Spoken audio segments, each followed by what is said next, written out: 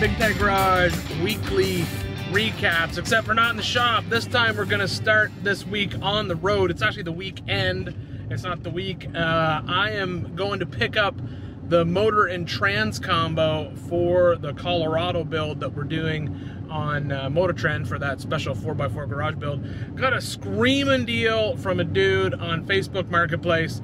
5.3 with 4L60 four-wheel drive transmission with computer cut down, ready to run with a fuse block for just under 2,500 bucks. And anyone who's bought an LS, yeah, the 5.3, there's so many of them out there. They are a great engine, and I love the aftermarket computers when I'm building stuff that's gonna build a little bit of power. But when it's something that I just want to start, run, and drive good, you can't beat a factory ECU. I mean, they just all work so well right out of the gate. They start really nice, they run cool, everything works out well. So that's why I opted to go for this one on this particular project. So right now, what I gotta do is drive up to just across the state line in Kentucky to pick it up, throw it in the back of the truck, and then we'll head on back to the shop. And then it'll be ready to toss into the Colorado.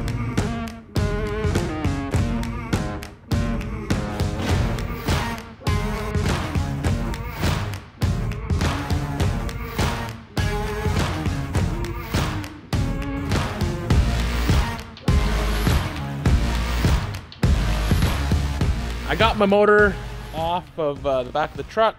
You can see, I like to use these little roll around stands. I think they work really, really good. Lets me basically roll it underneath the car and then basically lower the car down underneath it.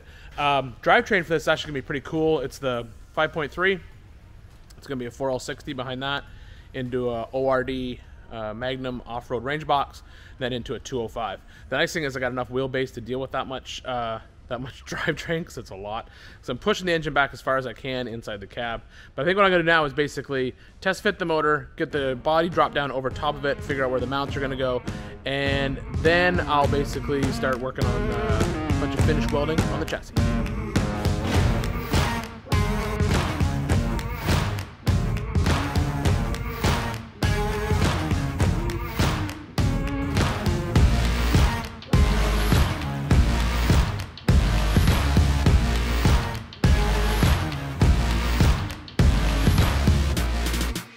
Couple of things when I'm putting an engine in a project vehicle, especially with a custom chassis like this.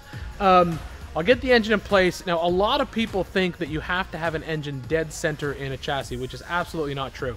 If we're building a race car and we're really concerned about side-to-side bias, then we definitely want to do that. But you got to remember, in an off-road rig, there's a transfer case that's hanging over on one side of the vehicle. So that centerline bias is not as important. What's more important is room for the front drive shaft. So what I will often do is basically push the engine one way. So I'll take a measurement off the center line of the engine. Usually on the LS, I usually use this water pump pulley, and I'll basically go from side to side, and I'll usually offset the engine probably about an inch towards the passenger side of the vehicle.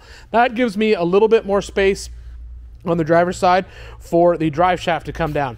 You also need to plan ahead for your steering. I'm going to be running a steering gear on this vehicle. Steering gear is going to sit right here. You can see the power steering pump is a little bit close to the steering gear, but that's okay, because I'm going to swap out this power steering pump for an actual PSC pump, which will give me more room. And the last thing I want to check is way down underneath here. As you can see on this particular vehicle, my plan is to run a belly pan underneath that engine skid. So if I tilt the camera down, you can see that the engine's sitting up on this. You can see the bottom of the oil pan, and then if you look back towards the back, you can see the bars. They're part of the chassis. If I bring a skid plate off those bars and up, it'll completely cover the oil pan on this vehicle and still give me lots of clearance up here on the hood. You don't necessarily want to get the engine all the way up as high as you can, because that's going to push the center of gravity up. That's why I put that belly pan. These cab trucks, whenever you build them, you're just notorious for running out of space to get the drivetrain in there, especially if it wasn't built with that drivetrain. So by using this LS automatic transmission and 2 transfer cases, I need to drop the engine down a little bit to give me more room, and that helps me with that deep sump pan. So what I'm going to do right now is basically I'm gonna take some measurements, cut some stuff out on the plasma table, and then we'll be done on this project for this week, because everything else that we need to do has to wait until Christian comes in to film the episode. What I'm doing right now is just basically getting everything ready for when he shows up. And again, you know, that's what we do. We do stuff when people aren't here so we can make TV later. So I'm gonna leave the Colorado at this point right now. As I said before, we gotta wait to do any more work on that because we gotta do some filming on it. So I'm gonna jump down to this side of the shop, do a little bit of work. We're getting this car ready to shoot CarCraft TV on with John McGann and Kevin Tates. They'll be coming in later this week. We got 3 or 4 shoot days planned for that. Obviously, we can't do any updates. I'll give you a couple sneaky behind-the-scenes shots when we're there working just for fun. But if you want to see that Mustang get built, you're going to have to pop over to the Motor Trend YouTube channel, as well as keep an eye out. It'll pop up on the app. But I basically have to do a little bit of cleaning up. I also got some parts in that I got to prep for the bomber. It's just a time-consuming job, but I'm going to knock it out.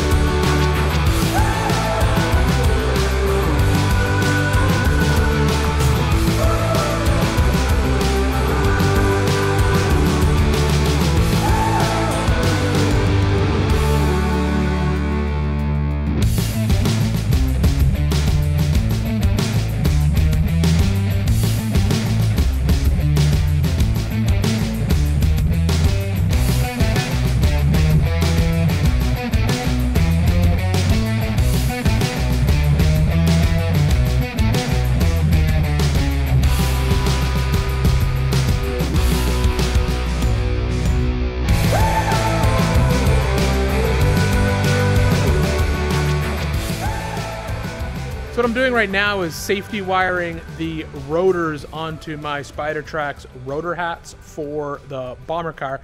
This is just one of those tedious jobs. It just takes some time, and there's no point in doing it in a hurry, because you don't want to do it in a hurry because it's a pretty intense process, even though it's really easy.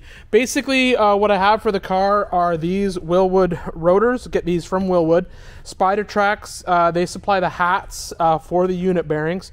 And I'm running these 6-piston Willwood calipers. These are the same calipers that you're going to find on basically an Ultra 4 car. You can see they have a progressive piston system inside, and they are directional. That's why that arrow's on there. So basically the way it works is the pistons are different sizes to apply even clamping force, and basically allowing the pad to compress evenly on the rotor, but also increased clamping force on the front of the pad, or the leading edge of the pad, which is where most of the force is.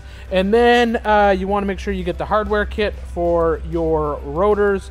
You're going to need some red Loctite. You're going to need an inch-pound torque wrench, safety wire pliers, cup of coffee, workbench to work at, and then a stool to sit on, because you're going to be here for a while.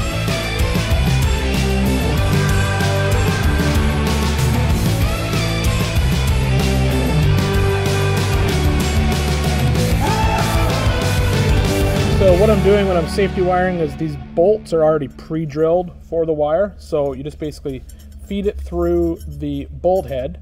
You want to basically get it halfway through whatever chunk you've cut of the safety wire. Sometimes it's a little tricky to get it through, especially when you're working around a rotor. Sometimes you just got to grab it with the pliers and give it a good yank to get it to come through. There we go.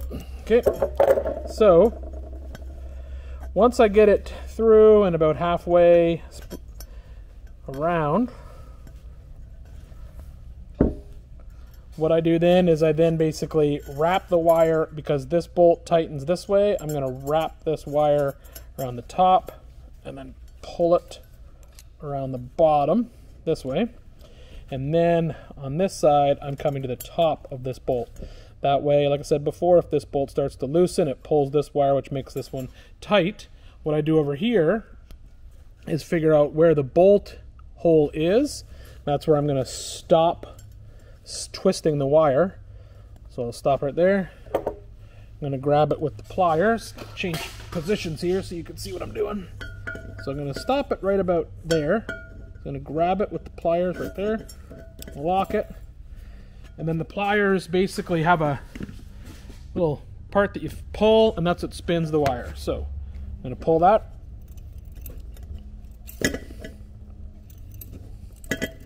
2 or 3 times, So I got a good wrap on it.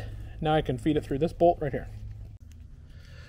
What you're looking for when you're safety wiring like this is basically you have to sort of remember which way the bolt's going to turn. So if this bolt was to loosen off, it would be turning this way, counterclockwise.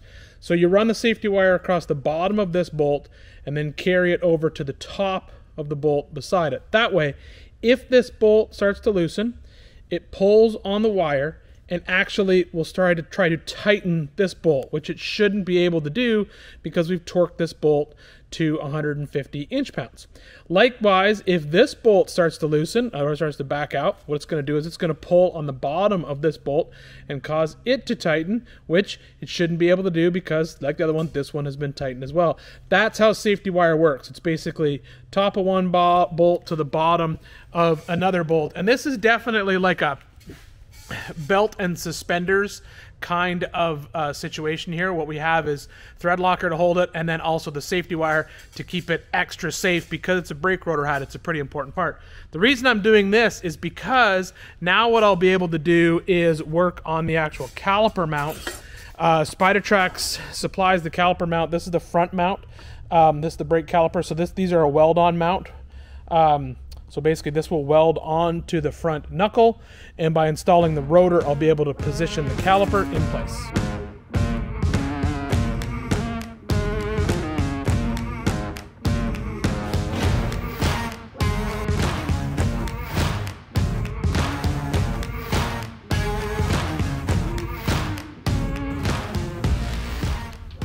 When I'm welding these brackets on, one thing that you want to watch is you want to make sure that the rotor itself isn't dragging on the caliper. You also want to make sure that the bracket is straight up and down, obviously. So what I'm going to do is I'll just tack it on to the knuckle here, but then I'll take the knuckle off and weld it on the fixture table where I can basically brace that bracket up. Sometimes what I'll do is I'll put some tape, basically lay a couple, 2, 3, 4, 5 layers of tape down there. That helps space this caliper off. And what we want to do then is come in here and just tack it. You do want to watch out for a couple things. You do want to make sure there's a high point, so you want to make sure there's a bleeder at the top. So in this case, you know, you might think, oh, if I mount it way up like this, you know, it's going to be up and out of the way of the rocks. But the problem is now the bleeder is here and the top of the actual piston is way over here. So you want to roll it down until the bleeder is actually the high point. And on this one, you actually have to make sure that you have room to get the bolts out, because with this high steer knuckle there's a big brace in here and there's a bolt right here. If I'd mounted it way up there like that, there'd be no way to get that bolt in and out of there. So I've rolled it down a little bit, and I actually had to grind a bit of the bottom bracket to clear this part of the knuckle right here. But I'll basically roll it down on that and probably tack it somewhere right about there. I'll tack it with the TIG and then just leave it in place, and then, like I said, I'll pull it off and weld it when it's off the car.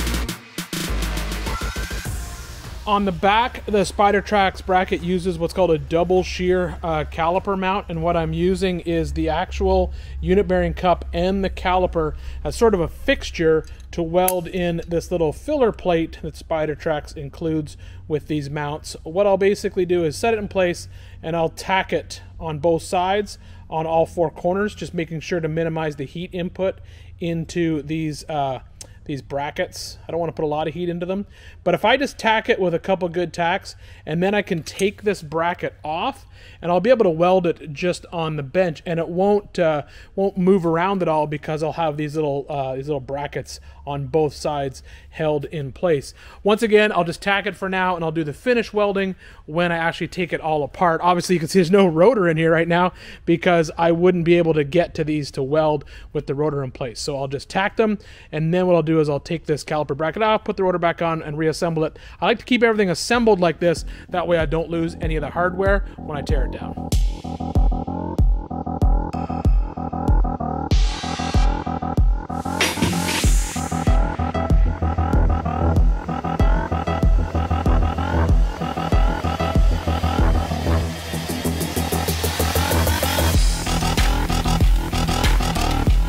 That's where I'm going to stop for this week. It's not the end of the week, but what I basically have to do now is prep this side of the shop to get ready to start filming on that Mustang that I told you about for CarCraft TV with Kevin Tates and John McGann.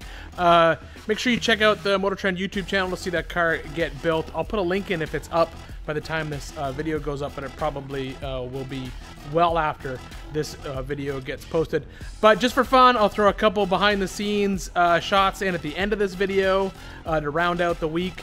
And once again, usual YouTube stuff. Thanks for watching, blah, blah, blah, all that kind of jazz. Make sure to like, comment, subscribe. Let me know what you want to see, and dump in the comments below. And we'll see you next week.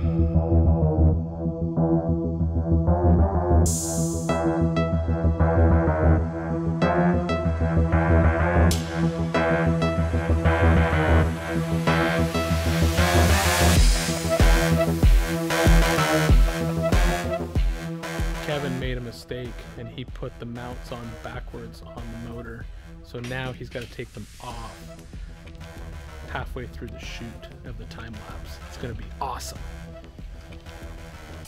How's it going over there, Kevin?